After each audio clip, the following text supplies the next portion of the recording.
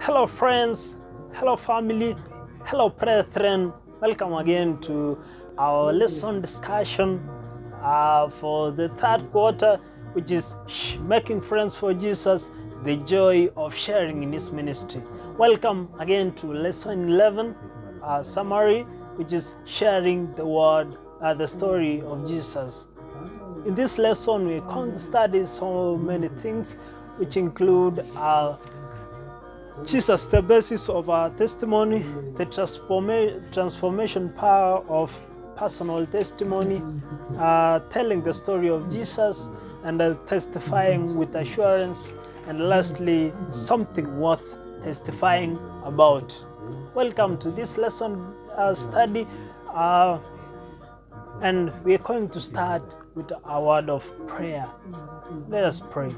Our kind and loving Master, we thank you for this, how it enabled us to see. Lord, as you're going to study your word, we pray that you may lead us till the end.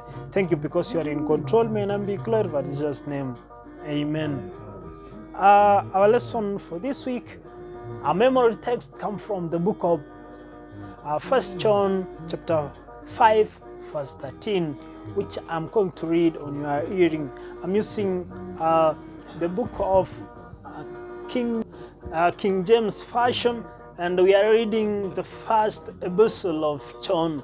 That is 1 John chapter 5, verse 13, which says, "These things have I written unto you, that believe on the name of the Son of God, that ye may know that ye have eternal life, and that ye may believe on the name of the Son of God."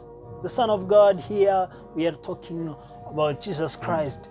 John was a follower of Jesus Christ, and he wrote mostly about him and the testimony, the first witness that he had about Jesus Christ, as opposed to some in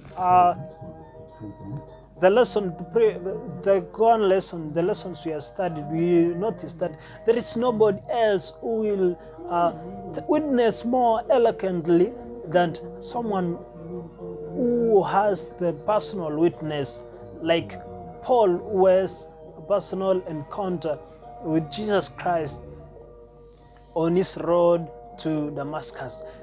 There is nobody who can bring the scriptures more in a way that is more fulfilling to others, or in a more amazing witness that is a true witness of conversion. No matter how much you know the theology of path, how much you can argue about your doctrine, how much you think that you have the right kind of truth, it doesn't matter. As long as nobody can argue with your witness, your personal testimony about Jesus Christ, how He has transformed you, how you knew the truth that was given to you by Jesus Himself, nobody else can give such a testimony. And in this week, we are going to study about Jesus. And here we're going to note that when Christ is the center of every doctrine and each biblical teachings, we are much reflection. And when Christ is the center of every doctrine and each biblical teaching reflects His character, those we are sharing the scriptures with are much more likely to accept His word.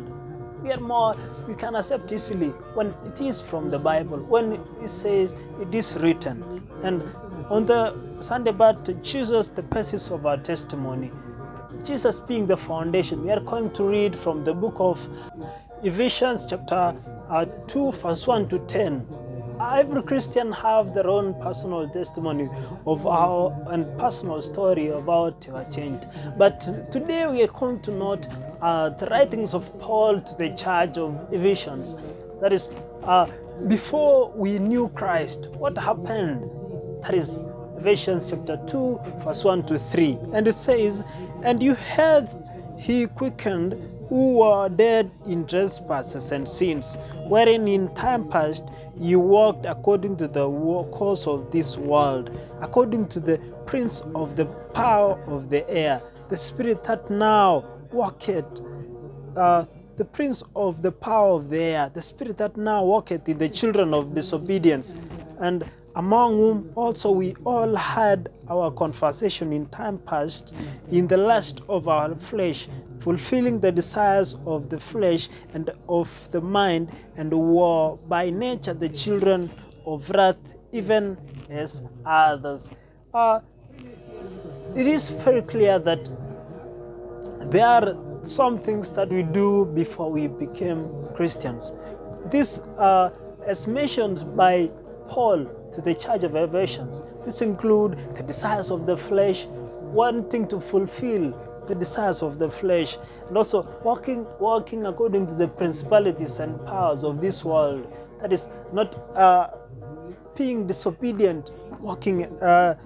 The chapter 3 tells us that encompassed in the lust of our flesh. That is a conversation based on the lust of the flesh and fulfilling the desires of flesh and of the mind. And we were by nature the children of wrath. Once we sinned, we all fall short of the glory of God, and we were by nature the children of wrath. But what happened when we are changed? It is also in the same book, Ephesians chapter 2, verse 4 and to 10. And we are going to read, "But God, who is rich in the mercy for his great love, wherein he loved us." That is the first step. God took the first step. He loved us. Then through his mercy, even when we were dead in sins, had quickened us together with Christ. By grace ye are saved. Yes, he saved us by grace, not by our own deeds, and had raised us up together and made us sit together in heavenly places in Christ Jesus. Yes, he has enabled us to go before the throne of God, and also that in the ages to come he might shew the exceeding riches of his grace in his kindness towards us through Christ Jesus. For by grace are ye saved through faith, and that not of yourself, this is the gift of God, not of works, lest any man should boast. For we are in his workmanship, created in Christ Jesus unto good works, which God had before ordained that we should walk in them. It is by grace that you are saved, not according to our works, but this because of it, by his grace that you are saved, so that we will not boast about what we have. Life has taken on new meaning and has new purpose. John declares, "In him was life, and the life was the light of men." He has enabled us to sit together.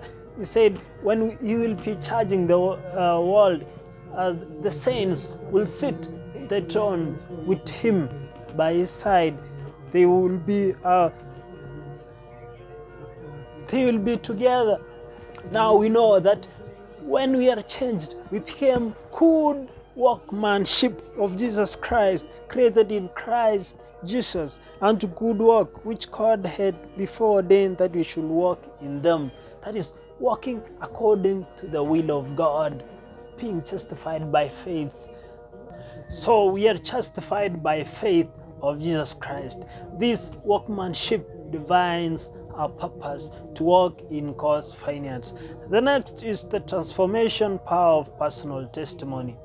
Remember, there is the sons of Zebedee, James and John, who Jesus referred to as sons of thunder. Why?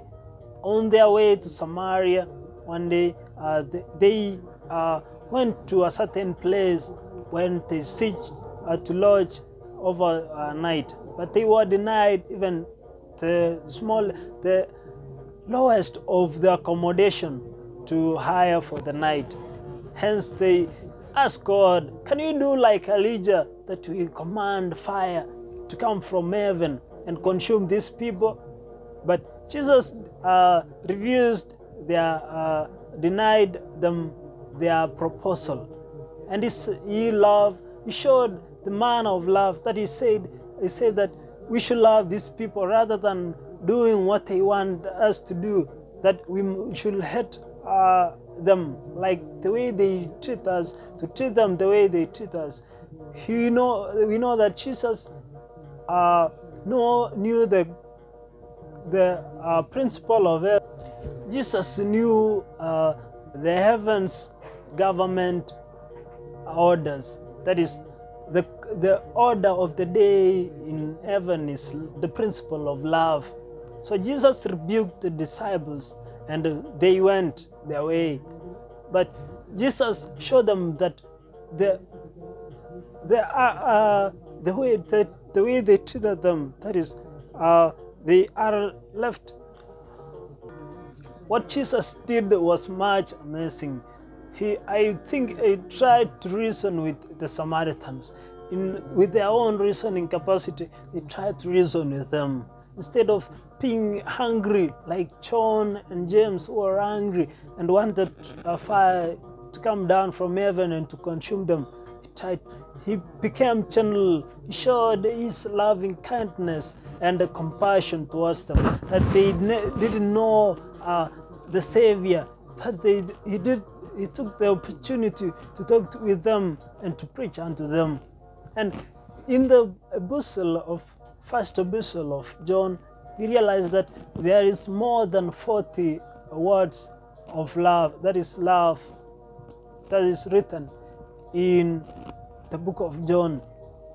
And right now we're going to read from the book of 1 John chapter 1, verse 1 to 4, and it says, that which was from the beginning, which we have heard, which we have seen with our eyes, which we have looked upon, and our hands have handled on the word of life. For the life was manifested, and we have seen it, and bear witness, and shew unto you that eternal life which was with the Father, and was manifested unto us. That which we have seen and heard declare we unto you, that ye also may have fellowship with us. And truly our fellowship is with the Father and with his Son Jesus Christ. And these things write we unto thee, that your joy may be full. Be full of joy. That is the title. It says, once we have been transformed by the power of personal testimony, having the assurance that we are saved by Jesus Christ, that he has died for us, that he has manifested his life for us, that by his grace we are transformed. By acceptance of his saving blood, we became new members.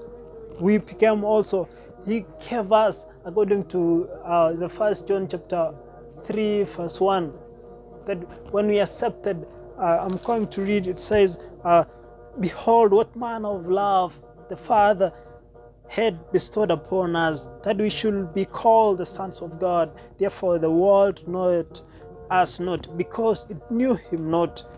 That he gave us the power to be called his children, though we were sinners. After he has redeemed us, he's brought us back next to his throne. He called us his children. And he urges us to love one another as he also loved us. That by the love that he showed to us, to die for us, that we should also love others the same way, that we may win others to Christ. That is the power of testimony. And also that is in 1 John chapter 4 verse 7 to 11, and 1 John chapter 5 verse 1 to 11 talk of love God and keep his commandments. If you love God and you don't keep his commandment, the only thing that God loves in everyone is keeping his commandment. That is because the ruling in heaven is based on commandment. God himself is the commandment. God is the word. So if God is the word and you disobey the commandment, it means the desire for God in you doesn't exist. So Christ will flow from our lives, and we will be a blessing to those around us. If we love others and do God's will, that is transformative power of personal testimony. Did you know that the first missionaries who was sent by Jesus was not the disciples? The first missionaries, as according to this week's lesson, were the demoniacs. It is so amazing that on his way to a place called in the book of Matthew chapter 8 verse 28 to 34, there is Gergesenes. Gergesenes is a place that Jesus was walking through. This place is besides the Sea of Galilee, and he found this man who was in agony, had been tormented. He was demoniac possessed, and he went to the vow of breaking chains because of the possession that he had. He had so much power that he broke chains, and he would took stones and cut his own skin, his own flesh with stones. And he was in much agony, and he needed Christ. And when he saw Jesus passing by, said, according to Mark, it was one person, but according to Matthew, there were two demoniacs. So, but the essence here is carrying the story, what Jesus, telling the story of Jesus, the way it is. Jesus says that the Bible tells us that this man has been facing this for several years. He was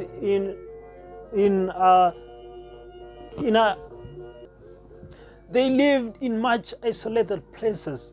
Imagine, they were living, they came out of the tombs. You know what tombs are? That is graveside. And their way, they wanted to prevent anybody who wanted to burst through that place. But there came Jesus, and they realized him, and they asked him, Jesus, they said in the book of Matthew chapter 8 verse 29 says, and behold, they cried out saying, what have we to do with thee, Jesus, thou Son of God? And thou come hither to torment us before the time.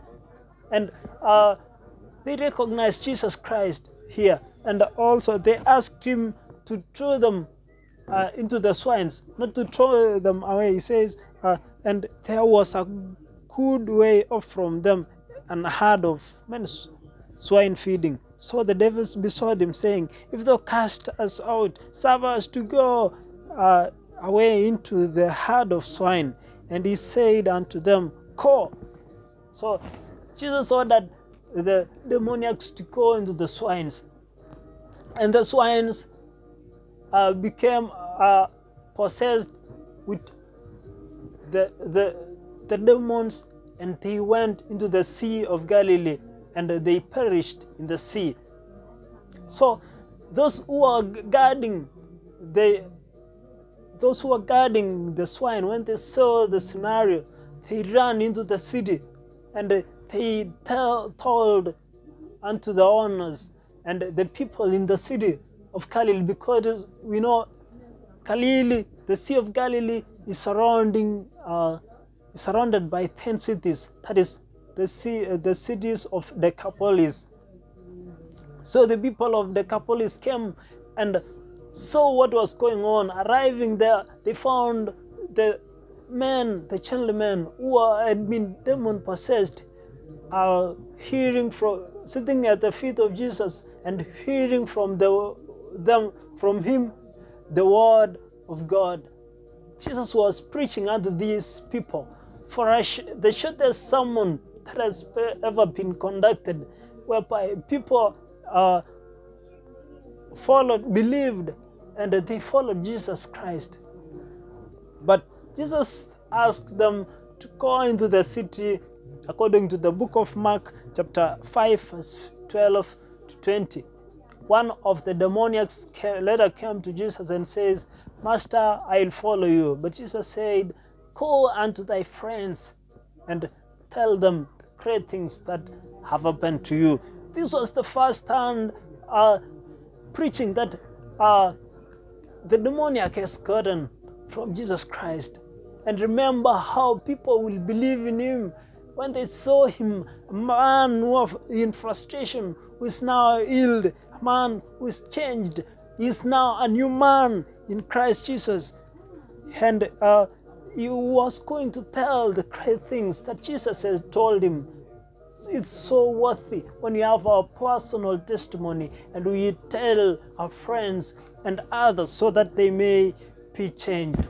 Also, in the Wednesday part, we're learning testifying with assurance. How much assurance do we have that when we testify, we have assurance that we'll go to heaven. We have assurance that the word we read is actually the word of God. Let's read from the book of 1 John chapter 5 verse 11 to 13. It says, and this is the record that God had given to us, eternal life, and this life is in his word. He that had the Son had life, and he that had not the Son of God had not life.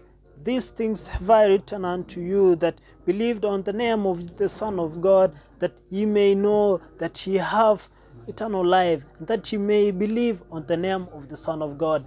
We read from the Bible the word of Jesus Christ, because that he gives eternal life, that we have the assurance that he gives the eternal life. Also the book of Hebrews chapter 10 verse 19 to 22 tells us to all first the faith that we have, because we believed, and if we've believed fully according to the saving blood of Jesus Christ, we know we'll be saved.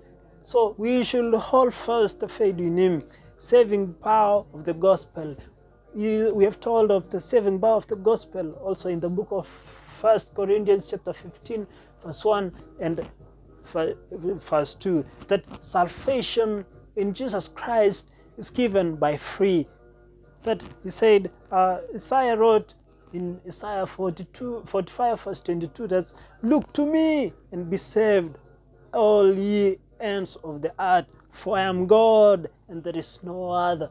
He is God and there is no other who will save. And also said, therefore, having been justified by faith, we have peace with God through our Lord Jesus Christ. That is according to the writings of Paul to the people of Romans, in Romans chapter 5 verse 1, that he adds also that we have the assurance that there is therefore now no condemnation for those who are in Christ Jesus. That is Romans 8 verse 1. And also John confirms that he who had the Son had life. He who does not have the Son of God does not have life. That is what we should believe today, is that we should live today for the future. We should live the joy that we need to feel when we will be in heaven. We should practice today and have the passion to be in heaven. We always have the free choice to, no matter what we know, no matter how much we have believed, we always have free joys, either to go back to our sins or to continue. But I pray to you that you may hold fast the faith and trust in God and God alone. The Thursday birth thought of something worth testifying about. Said our brother Paul wrote in Galatians chapter 2 verse 20 that I am crucified with Christ. Nevertheless, I live, yet not I, but Christ liveth in me. And the life which I now live in the flesh, I live by the faith of the sons of God, who loved me and gave himself for me.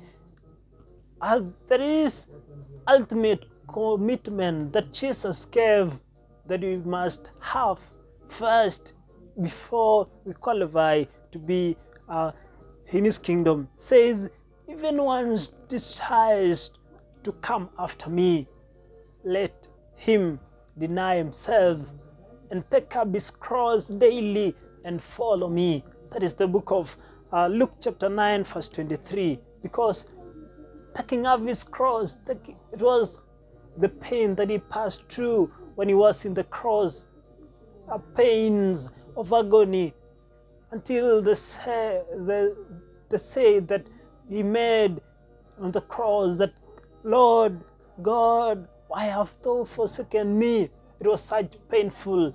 That is when God looked aside and left Jesus alone and said, to deal with the debt, the penalty of sin once and for all.